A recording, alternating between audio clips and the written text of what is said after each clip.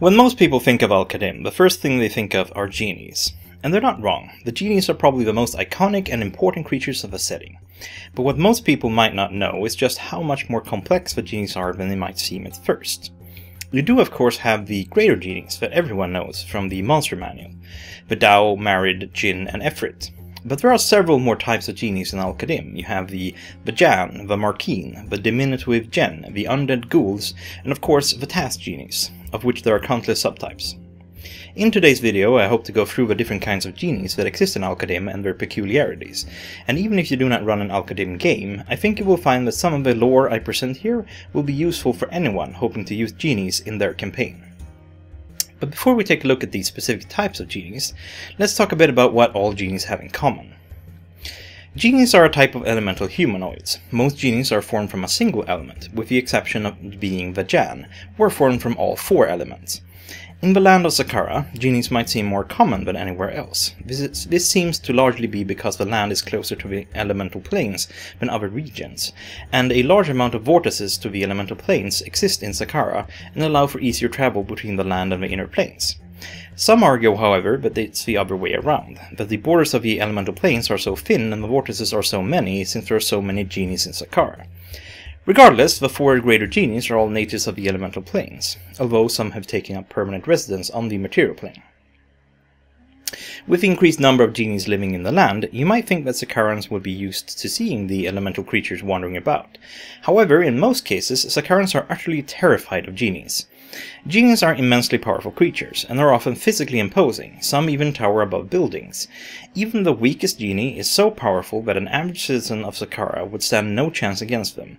And genies are also known to be mercurial and unpredictable, so most people fear them. And because of that, genies tend to try to stay hidden when moving around in mortal cities, to try to avoid too much attention. One thing most genies have in common is a love of flattery. Most genies consider themselves better than mortals, and want mortals that address them to show proper respect. The safest way to address a genie is to appeal to their ego, while staying humble and formal. This is especially true when it comes to the Marids.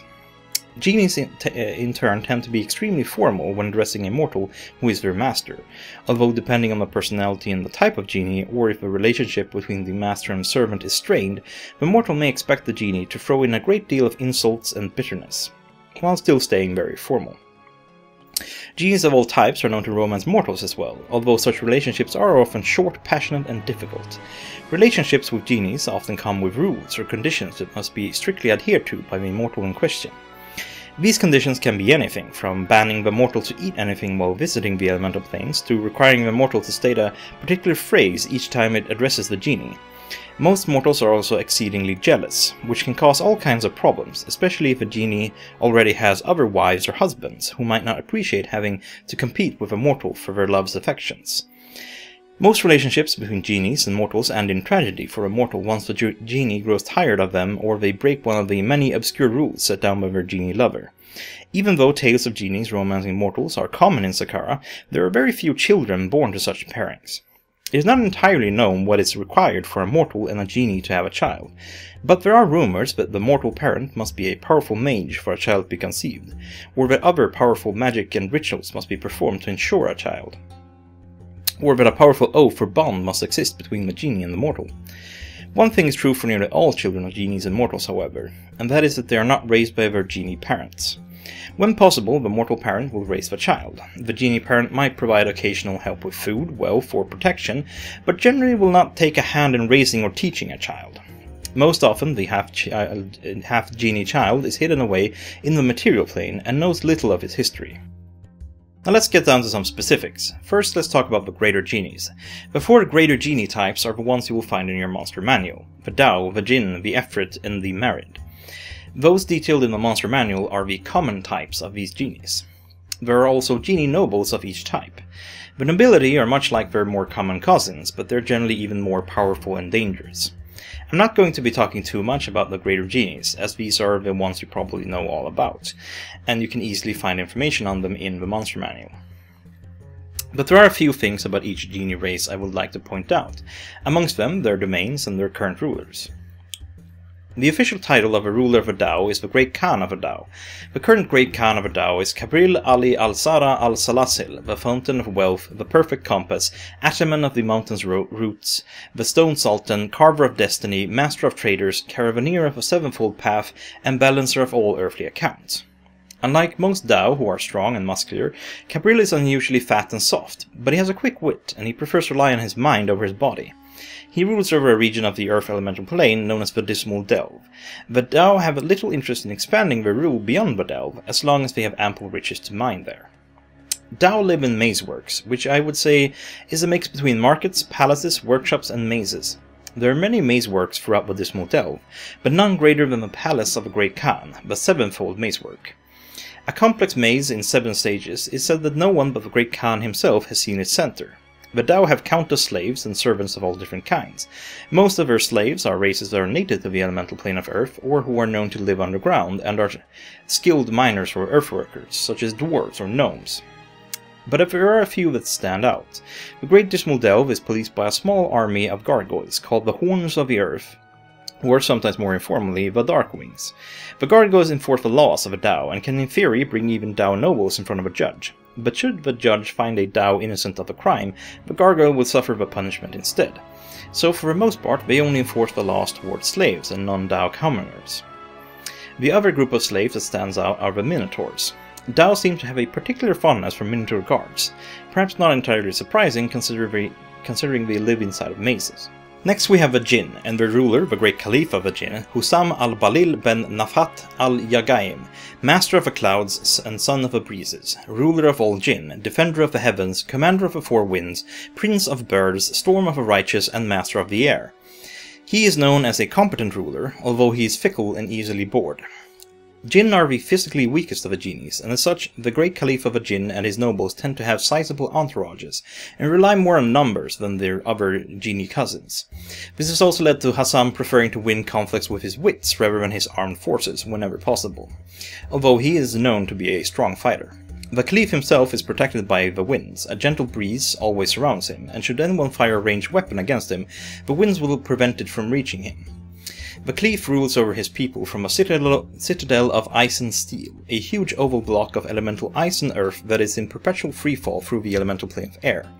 The citadel is designed for use by flying creatures, and without gravity in mind, and as such there is no real up or down inside of it.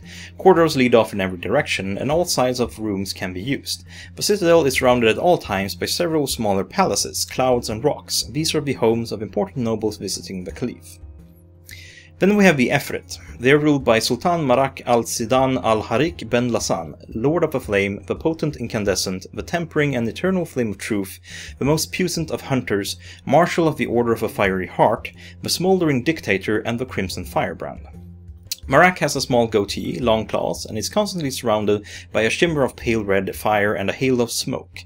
Those are known as the Sultan's Fire, and upon the death of a Sultan, the aura is transferred to their successor. Although one of the richest and most powerful beings in the plains, the Sultan has few indulgences, the exception being his prize-raising nightmares, Eversmoke and Black Onyx, whom he treats far better than any of his wives or children. The Sultan is a heavy gambler, and has at times almost bankrupted the Efreeti state wagering on his nightmare races. The Sultan rules the Efreeti from the Charcoal Palace that stands at the center of the Efreeti capital, the City of Brass. The city is the greatest trade hub of the elemental plane of fire, and one of the greatest hubs of the inner planes.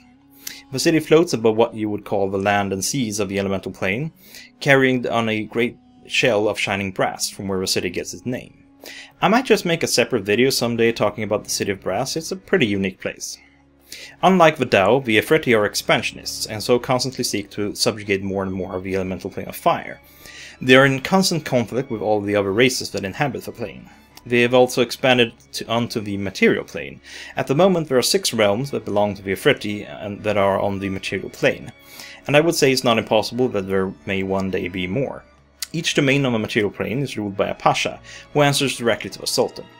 Last, but absolutely not least, we have the Marids. They are ruled by a great Padishah of a Marid, Kalbari al-Durat al-Amwaj ibn Jari.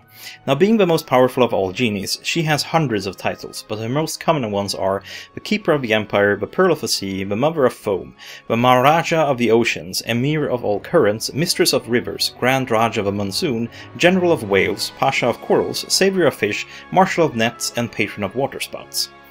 The actual appearance of the Padishah varies, as she seems to be able to alter her form, but she is usually as beautiful as she is terrifying. She rules from the citadel of 10,000 pearls, a vast circular reef that floats in some of the warmer waters of the elemental plane. Funnily enough, the palace is occasionally occupied by a mortal water mage named Hatim al-Rakal and his army of sea monsters, pretending to be the Padishah and attempting to conquer the elemental plane. You see, the Marids are such backstabbers and intriguers that when the Padishah needs to travel, she forces her entire court to move with her, so no one will be left behind to potentially try to usurp her. But in doing so, the palace is left nearly empty, and Hatim moves in. Each time the Padishah returns, she easily sweeps him and his forces out and banishes him from her realm. She seems honestly amused by his little attempts, as she could easily wipe him out of existence, but instead just gives him a slap on the fingers and sends him on his way. The Padishah generally does not acknowledge any Marid that isn't a noble, and as such almost all Marids claim some form of nobility. Claiming to be a noble and being one is of course not the same thing. Just as with other genies, noble Marids are more powerful than their commoner cousins, although the differences in power are not as vast as with some of the other genies. So let's get to some of the more interesting stuff. The genies that aren't found in your regular old monster manual. Jan are considered the weakest of all the genies and are also the physically smallest, averaging a height around 6 or 7 feet, so about half the size of a normal genie or a third of the size of a Marid. Visually, there is very little difference between a Jan and a human, although a Jan is far stronger and are capable of conjuring food, enlarging themselves, turning invisible and ethereal a few times a day. Jan consists of all 4 elements, and as such aren't really at home in any of the elemental planes, and have to live out their lives on the material plane. They do possess the ability to survive on any of the elemental planes for up to 48 hours at a time, however, and can plane shift to the elemental planes, bringing up to 6 other creatures with them as they do. Jan do not trust humanoids, and live out in the desert, live as desert nomads far away from civilization. Because of their genie heritage, they are capable of surviving in some of the harshest environments on the material plane, and so tend to live in some places that cannot support humanoid life. Jan get along well with the Jinn, but tend to avoid their other genie cousins. And there are many Jan who serve in the armies of the Jinn. Then we have the Ghouls. Ghouls are a form of undead genies, specifically they are undead Jan. Ghouls are shapeshifters, and although they use their powers to appear as beautiful and seductive, their true forms are horrid. Ghouls have thick hair and bushy eyebrows that hang down over their eyes. Their hands end in long jagged claws, and their jaws are muscular and jut out from their faces. Their skin is pale and clammy and cold, a sign of their undead nature, and they're usually taller than Jan, standing between 7 and 10 feet tall, although they're almost always hunched over. Ghouls have the feet and sometimes ears of a donkey. No matter what shape they have, they always keep their donkey feet, so ghouls prefer clothing that help keep their feet covered, such as long robes or dresses. Ghouls are very much aware of how ugly they are, and greatly value things that can make them less repulsive, things such as fine perfumes, cosmetics, clothes, jewelry, or the services of a great barber. Ghouls are carrion eaters and sustain themselves on eating dead humanoids. The Jan that they kill are instead turned into ghouls. Some ghouls are skilled spellcasters, and some are even capable of becoming sha'irs, allowing them to summon and bind other genies. The next unique type of genie are the Marquine. Just like the Jan, the Marquine appear very similar to humans. Unlike the Jan, the Marquine live out their lives amongst the humans, most often blending into human society and pretending to be human themselves. The Marquine were banished and sent into exile to the material plane by the other genies. Who amongst the genies banished them, or what their crime was, has long since been forgotten, but it's believed that they were on the losing side of a genie rebellion and were forced to live out their lives as humans, without most of their power. Marquine do in fact have the same lifespans as humans. What little power they have left comes in the form of a few innate spell-like abilities. They may cast Flame Blade, Dust Devil, Invisibility, and Gust of Wind once per day. The most interesting and peculiar fact with the Marquine is a part of their curse. Each Marquine is identical in appearance to a human, born at the same time as a genie. I can definitely see some use for that in some adventures. Jinn are a specialized kind of familiar that are summoned by Shais. Many debate whether or not they're true genies or where they come from. Some believe that the Jinn are the children of genies, and although there's no proof of that, they certainly look like it, appearing like miniature versions of the greater genie types. Others believe that the Jinn are extensions of their master's souls, but the true nature of the Jinns are unknown. Jinns can travel to the elemental planes freely and go there to fetch spells for the master. When they travel their home, they grow. They appear almost human-sized, but when they're forced into the plane opposite to their home, they shrink and appear as only a drop of water, a gust of wind, a dust ball, or a spark of fire.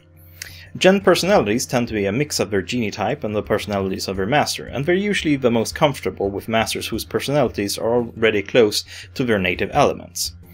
Air elemental Jinns are called Jinlings, and they are small air sprites with blue-tinted skin and white hair and are capable of flight. They tend to be aloof and moralistic. Earth elemental Jinns are known as Daolanin. They have tan skin and dark hair and are twice as strong as other Jinns, for as much as that is worth. Fire elemental Jinns are called Ifritikin. They have ebony skin and long flame-haired hair. Ifritikin can produce flames at will and are usually judgmental and malicious. The last Jinn type are the water elemental Jinn. They're called Maridans and have greenish skin and blue hair and eyes. Maridans are quick swimmers and can breathe underwater, and they're known to be capricious and playful. That brings us to our last type of genie, the tasked genies. A tasked genie is created when a genie is bound to perform a single task over and over for so long that their bodies eventually transform to better suit their work. If a tasked genie is prevented from performing their work, they eventually start to grow weak until they die. Tasked genies live for an exceptionally long time, but they do eventually die from old age. They also eat and drink as mortals do. Although generally less powerful than greater genies, tasked genies are unmatched in their particular area. They are master craftsmen, able to perform fantastical feats. There are dozens of different kinds of tasked genies, such as artists, architects, miners, herdsmen, and winemakers. I'm not going to talk about every different type, even though I would like to. There are simply so many different kinds that we would be here all day. But it's safe to say that there's a tasked genie for most types of crafts, and whatever the tasked genie's role is, they're exceptional at it. Now the last thing I want to talk about is wishes. Not every genie can grant a wish, but those that can tend to have the same restrictions. There are a lot of people who tend to believe that you could wish for anything from a genie, but that's not entirely true. First off, a wish from a genie only works in the present. You cannot wish for something that has happened in the past to never have happened, although you can change the result of that event in the present. And a genie cannot guarantee the outcome of a future event, although it can give you the means to succeed at a later date. Genie wishes cannot change things that are abstract either, such as titles, authority, or rank. Think of how it worked in Aladdin.